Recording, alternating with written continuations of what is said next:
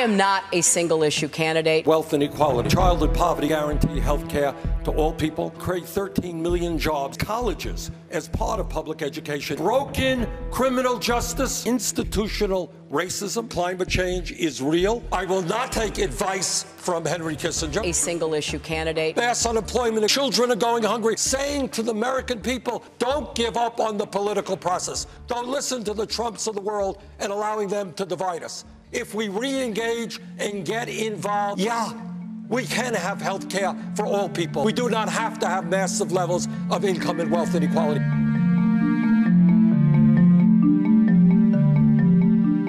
Why in God's name does Wall Street make huge campaign contributions? I guess just for the fun of it. They want to throw money around. Why does the pharmaceutical industry make huge campaign contributions? Why does the fossil fuel industry spend huge amounts of money on campaign contributions? We have to get unaccountable money out of our political system. We have today a campaign finance system which allows Wall Street and billionaires to pour huge sums of money into the political process. We agree that we've got to get unaccountable money out of politics. Let's not insult the intelligence of the American people. People aren't dumb.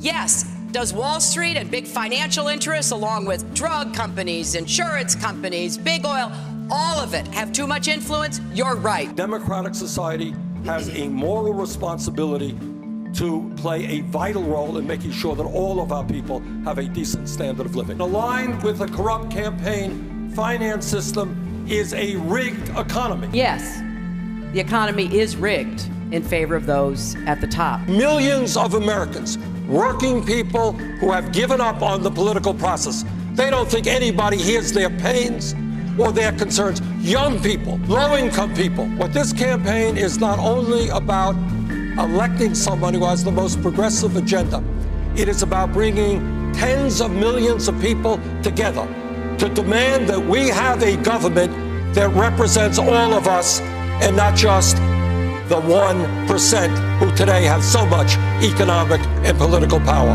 Thank you all very much.